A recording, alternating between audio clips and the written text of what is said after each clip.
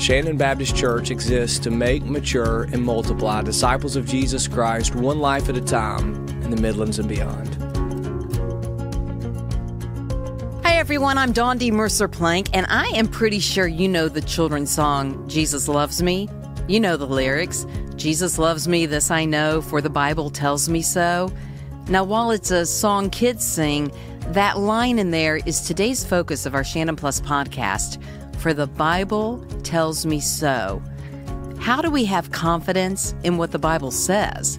Here to answer that is our senior pastor, Dr. Daniel Dickard, and a Columbia-based attorney who also now is on staff at Shandon, Rhett Kendall.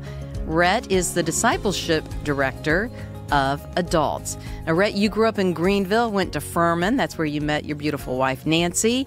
Give us a little bit more about your background. Well, after I graduated, I did move to Columbia in 1992 or 1990, and then joined the church right about then. I've spent the last 32 years here, and absolutely love the church. Along the way, I've been able to be involved in our Sunday group or Sunday school programs. I've worked with our teachers and done a lot of things. Had a lot of fun also as a lawyer.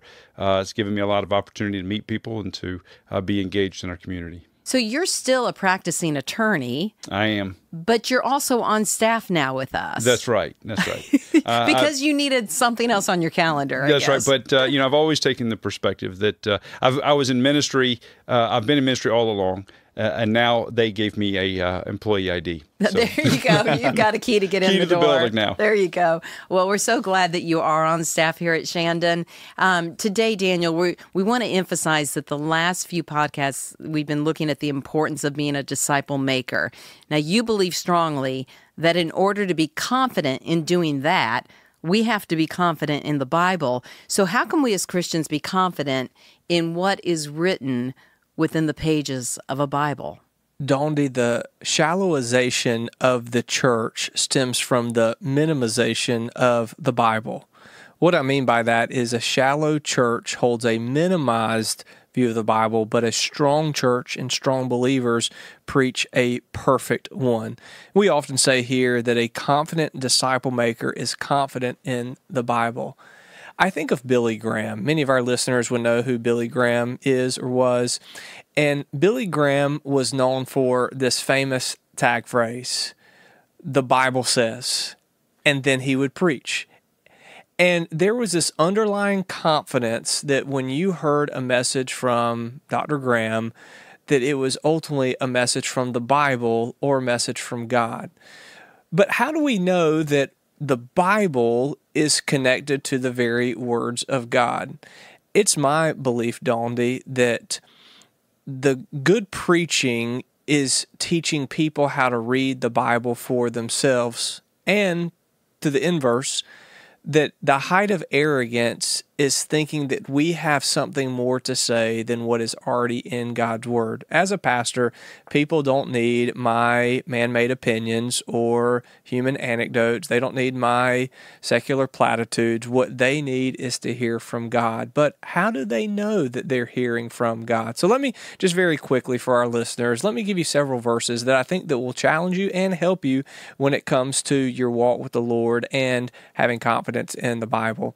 2 Peter chapter 1, verse 21 says this, that no prophecy or no word was spoken by man alone, but men who were moved by the Holy Spirit, talking about those human writers in Scripture. We believe that there is one Lord, Jesus Christ. There is one main thought of Scripture, and that's salvation that comes through Christ Jesus. There is one problem, and that is sin. But we believe that the Bible, which was written over a 1,500-year period on 3 continents and 3 languages, 40 human authors, but one divine author, the Holy Spirit, who lifted all of these human writers, whether that be Paul, John, the various writers of Scripture, that lifted them above error. So here's something that I often like to say, Dondi. God has revealed himself in Christ. Christ is revealed in the Scriptures. Therefore, we preach the Bible. So let's do a little bit of reverse engineering here. First of all, God has revealed himself in Christ. If you want to know what God looks like and what God the Father is about, look to Jesus Christ the Son. That's what the Scriptures tell us. So God has revealed himself in Christ.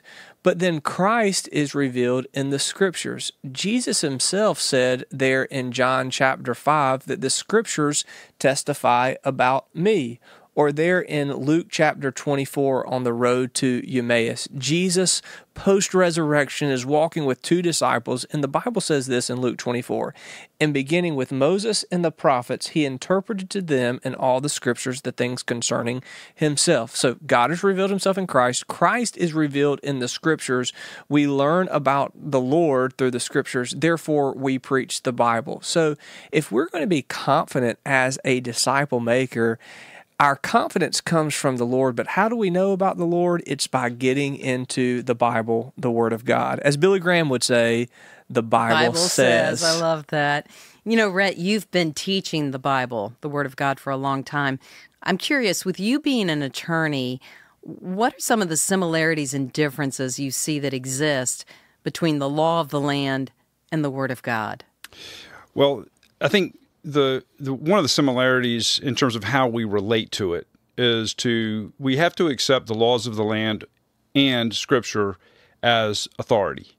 And so the fact that it is true and the fact that it is sovereign is true of both the law of the land and us. Now, we may disagree with either of them, but ultimately it is the written statement, the law. Maybe it's a law that's been passed by Congress or some other form of law, or it's as we look at Scripture, discipleship starts with a recognition that we have to accept that authority, submit to that authority, and seek to live it out, to follow it.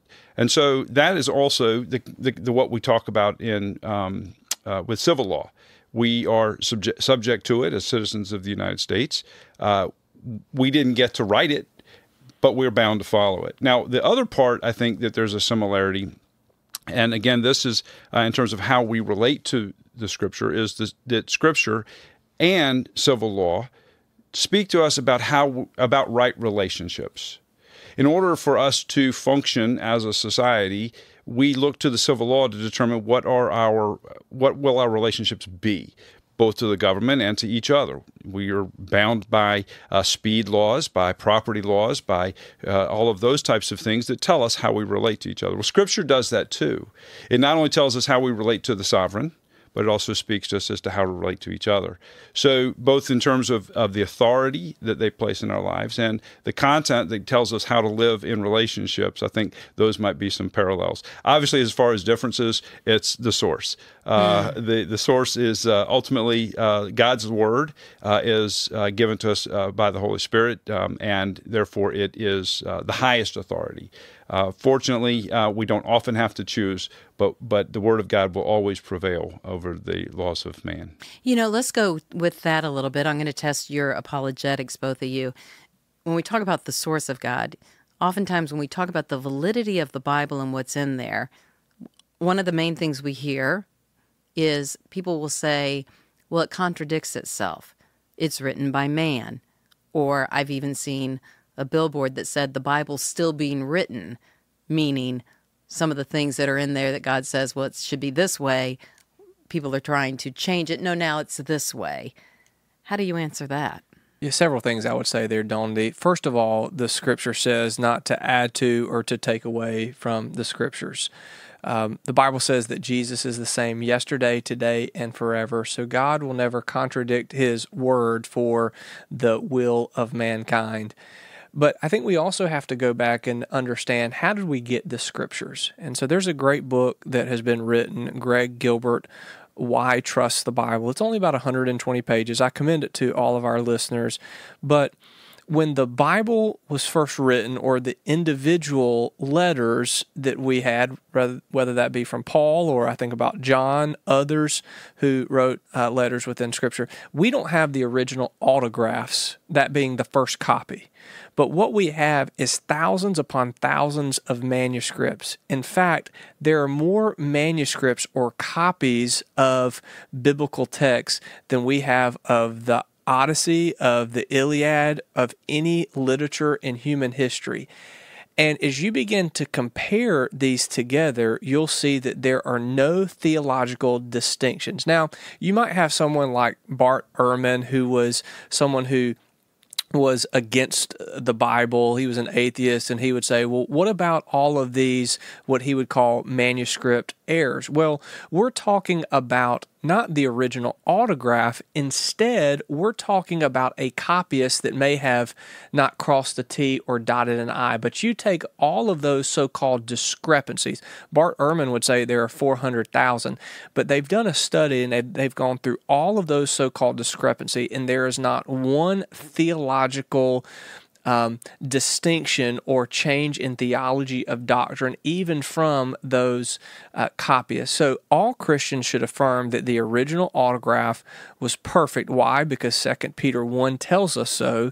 But then as we look at these later copies, that we even see the accuracy of these manuscripts. I mean, it really is amazing that all of these manuscripts that we have, and yet they all point to one truth.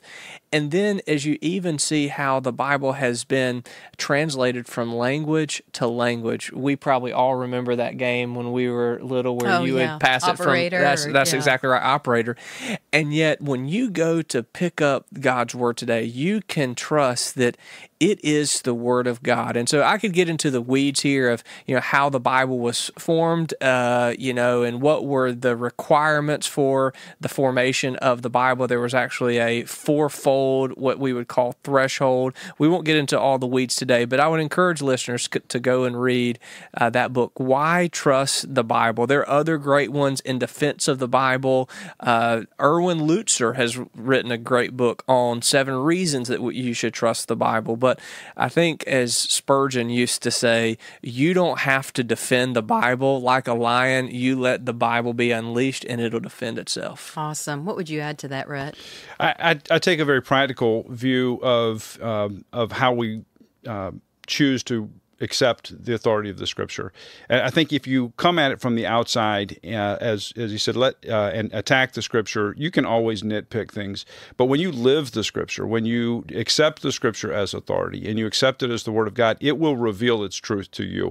The Bible tells us that the non-believer cannot understand the Scripture because they're not spiritually apprised. We have to partner with the Holy Spirit. So while I also will say, I don't understand the Bible fully, and we will not understand the Bible fully, there are some points that have to be held in tension until we are with the Father and we can ask the questions.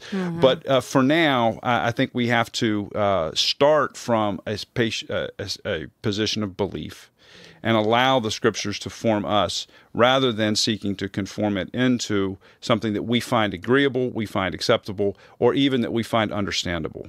And the bottom line, being practical as you have been, nothing proves to be truer in our own personal lives when we walk with the Lord and we see what His Word says versus what the world tells us. One of the tests of truth that you hear people talk about is propositional statements, and whether they are true is in how well they fit over time with the reality that you experience. And people who live in the Bible, who get into God's Word, find that it does address the everyday of life. It does give guidance that's meaningful. It does answer the questions that they struggle with. And so that proves its own value and truth because of that. And that's been occurring now for over 2,000 years. Rhett, you and Daniel have been emphasizing so much here at Shandon the need for healthy discipleship. And as we look at what drives healthy discipleship in a church, Lifeway Research had made 5 observations when they had studied it.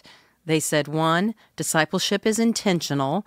2, groups matter a lot. 3, the discipline of Bible engagement impacts every other discipline. 4, there's a deep connection between discipleship and evangelism. But what I want to hit is number 5. They said what is most telling in their research of what drives healthy discipleship in a church is reading the Bible, that matters more than anything else, and having the confidence in that Bible. You guys, I had taught Sunday school at a Columbia church several years back, and when I pulled up in the parking lot, I noticed as people were coming in, no one was carrying in a Bible. Now, I know there are people here at our church that don't because they can read it on their phone. That's become very commonplace. Nothing wrong with that. At this church, though, years ago, before people really pulled it up on their phone, I went into the class, and when I said, because of course when I teach, I want to look up scripture, I want different people to participate, and I was really struck by when I said to the person who had invited me there, do you have any Bibles? And they started looking in the cabinets of the classroom to find a Bible. And it broke my heart because I thought, I'm trying to explain and teach the Bible, but they don't even have one in their hands. For someone listening who doesn't have a Bible or who's not a Bible reader, where would you encourage them to start in the Bible? Because as you mentioned, Rhett, it takes the Holy Spirit helping us understand the Scriptures.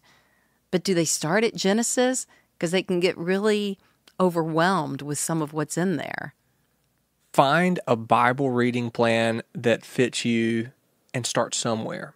There are a lot of great Bible reading plans. Some plans are what I would call of medium difficulty, maybe 5 days a week. That way you give yourself a little bit of grace period over the weekend. Maybe you start by reading a proverb or a psalm a day, or maybe that you want to read the entire Bible through the year. But I think that good preaching is teaching people how to handle the Bibles for themselves. Donna, you would know every Sunday when I get up to preach, there are a couple things I always say. I love it too. First thing I say is good morning, Shandon family. And I do that intentionally because I want those who are listening to know you are part of God's family.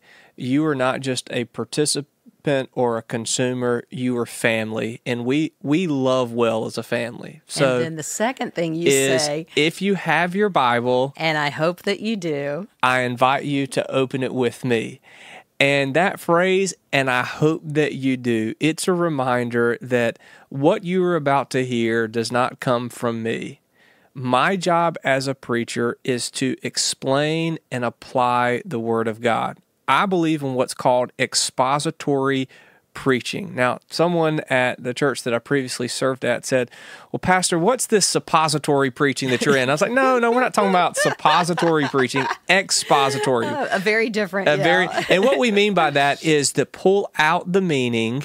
So the Bible was written to give us principles for how to live for the Lord, but then pull it out and then apply it to our life. So if you have your Bible, and I hope that you do, because the message does not come from me, the message comes from a much greater authority. And it's not just hearing the Bible on Sunday. There's an old Southernism that we hear, which says this: if you give a man a fish, you feed him for a day, but if you teach a man to fish, you feed him for a lifetime. In the same way, if someone just comes to consume on a Sunday morning one message a week, that's just giving them the fish for the day. But if good preaching is teaching people how to read the Bible for themselves, they will feed themselves for a lifetime. Awesome. You asked about where to start. I think a couple things that people can do. First of all, the pastor uses the phrase, open your Bible. That I encourage strongly to have a printed Bible and use that as your primary reference.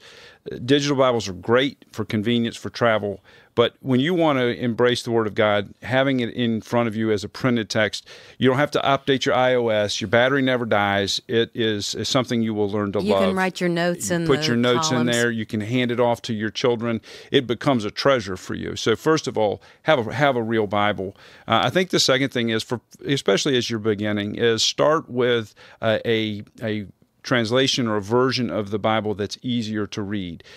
We often hear from ESV or from the NASB, but there are versions of the Scripture that are written in a way that is much more easy to approach for those who aren't as familiar. And I would recommend whether it's an NIV, I think the Christian Standard, the NLT. For general reading, those are great, and I would encourage folks start there, and then have a strategy for it, not just flop it open and see where you are. Excellent. I'm curious with you guys, with us loving the Word of God, what would you say are your top 2 favorite books of the Bible that have meant the most to you? Granted, depending on what we're going in, different seasons of our life, a particular book might touch us more than another. But my favorites, I'd say over time, for me, the book of Habakkuk, which people are like, Habakkuk, a prophet in the Old Testament. It's only 3 chapters, but it's one of my favorite books, and I think just applies to life in general. And then Philippians in the New Testament. Definitely 4 chapters looking at the joy that Paul was able to have, the way he disconnected himself from whatever trial or anything he was going through, and just knew his sole job in life was to be joyful because of being able to serve Christ. So Habakkuk and Philippians would be my top 2. Daniel? Mine would be Romans, what some folks have called the Magna Carta of the faith. Romans is my favorite book to read because it moves from doctrine and theology, new life in Christ, sanctification, into just being very practical. But my favorite book to preach is actually the book that we are in right now, the book of James. I love the book of James. It's been called the Proverbs of the New Testament, and it's just so practical. And in 5 chapters, there's just so much that God has to say to us about how we can apply truth to our life. Rhett, what would your top 2 be? The book of Ephesians is my favorite book for both for myself and to teach. Structurally, it's a great book because of the way it's divided so evenly between straight doctrine and the application of that doctrine. But it also is such a book that reveals how God regards us. And the turning point in chapter 2 where it says, reminds us that, formerly we were, and it goes through and tells us what our former life looked like. And then it has the greatest phrase, I think, in the Bible, it says, but God. And it speaks to how he then raises us up and seats us with his Son. And he does that for the purpose of showing to the world how gracious he is. And I just think that's an amazing picture. And then such a practical application of that in chapters 4 and following, and telling us how to live out this high calling that we have been given.